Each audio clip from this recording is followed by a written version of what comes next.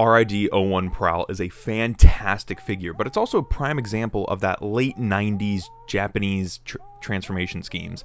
I really like this figure though. A lot of people think the Auto Bros are kind of complicated, but Prowl is not the most complicated out of the three. I definitely think it goes X-Brawn, Prowl, and then Sideburn in terms of complication, but we're going to take a look at this guy because there's a lot to like about this mold. It really does bring me back to when Transformers cared about its paint jobs. Also, the rubber and pinned wheels make this guy look and roll amazing. The details on this are fully picked out: headlights, tail lights, details on the side, light bars, even detailing on the windshield, which is insane, spoiler and side skirts. It's all there. Everything that you could want picked out is picked out with paint, and there's so much like clear plastic on here. It does look quite nice.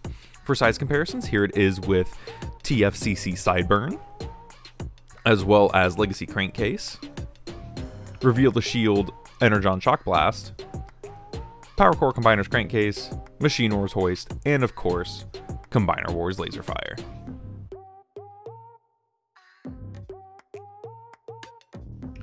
Yeah, I know this is the Universe version, so you don't have to comment that. I know it is.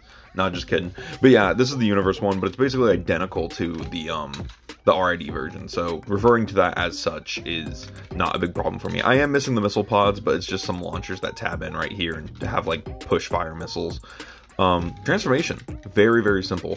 What I like to do is I like to pull up on this light bar and kind of push down on the hood. That's going to free up the windshield, and then you want to gently wiggle these free and pull them forward. Now the reason I say gently is because these are on clear plastic ball joints, and the TJ Omega that is in the back of my head is screaming like clear plastic ball joints, so do be careful on this. I actually checked this one when I bought it to make sure that those weren't cracked.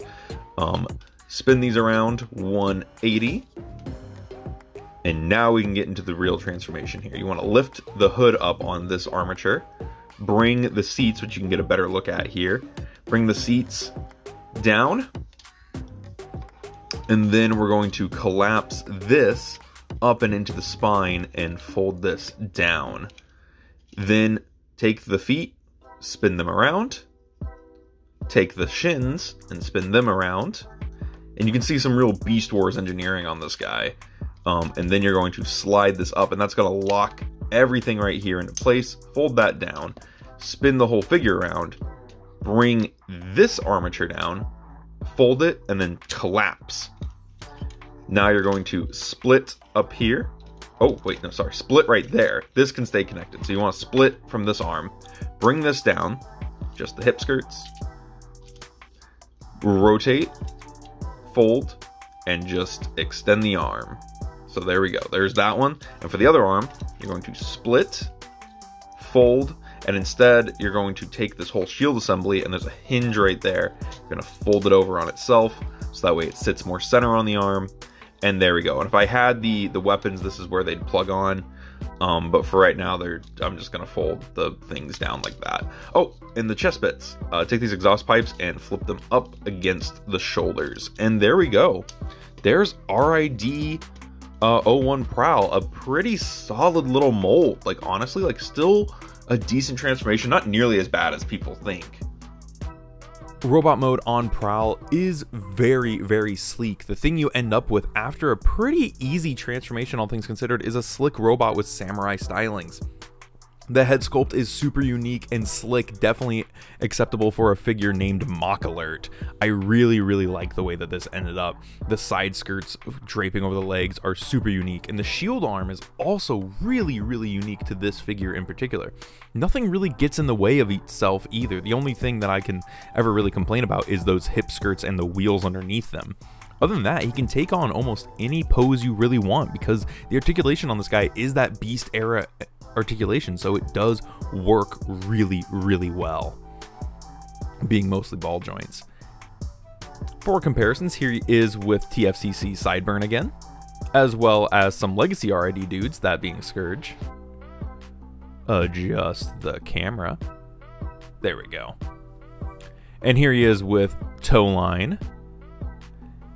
And of course, can't forget Laser Fire and Shattershock, as well as Machine Wars Hoist. Articulation on RID Prowl is actually pretty good, but it's one of those figures, like I said, where you can definitely see some Beast Wars engineering, especially Japanese era Beast Wars engineering. So he does have a swivel at the head, so just a simple swivel. He has ball joints at the shoulder pads, so they can move kind of back and forth, but they mostly use in and out.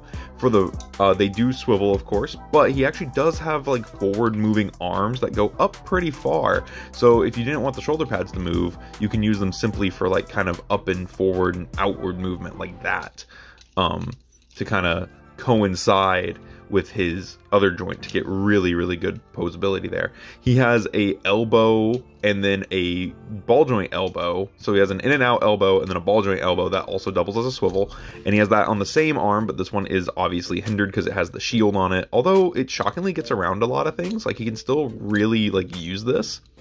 No waist swivel, and the one thing I do want to talk about here is the gooch, right? So his gooch likes to slide out, so do keep that in mind when you're opposing this figure. Also keep in mind that the wheels on the inside are going to be bumping the inside of these doors, and he actually does have painted interiors on the doors, which is pretty cool. It's pretty cool. These are on ball joints and hinges, so you can get them out of the way, make them swoop back if you want them to make them so you can Naruto run. But yeah, so and then we get to the legs, which there's nothing bad about the legs. They're just on simple ball joint hips that go out. They are hindered because of the wheel. Ball jointed knees, which of course can be a swivel knee, and then he has barbelled ankles, so he has a double ball joint in his ankle, so they can go kind of forward, back, swivel, like really they can tilt a little bit, so he has really advanced kind of ankles going on, especially for the time. But yeah, so definitely of the era, like this is 100% like a Japanese late 90s era figure, because 100% the engineering style fits that. But yeah, honestly, great toy, great figure, looks amazing. All in all, Prowl is a fantastic figure. It's a namesake that follows a lineage of characters, this one being kind of the forgotten middle child of them, being right between G1 and animated, versions that really do make their mark more than this guy. That said though, RID01 Prowl is still a really good figure and looks amazing standing next to the current Auto Troopers or even other RID characters, whether they be current versions or the previous versions. He looks amazing, and it's a figure that I think still holds up. I think a lot of the new molds for RID do hold up, and Prowl is definitely one of them. The Auto Bros totally are some of those molds. But I know that this figure isn't for everyone. It does have a weird aesthetic. So let me know what you guys think about this in the comments below. Let me know what you think of Prowl, and I'll see you guys in the next one. This has been Bots Obsession.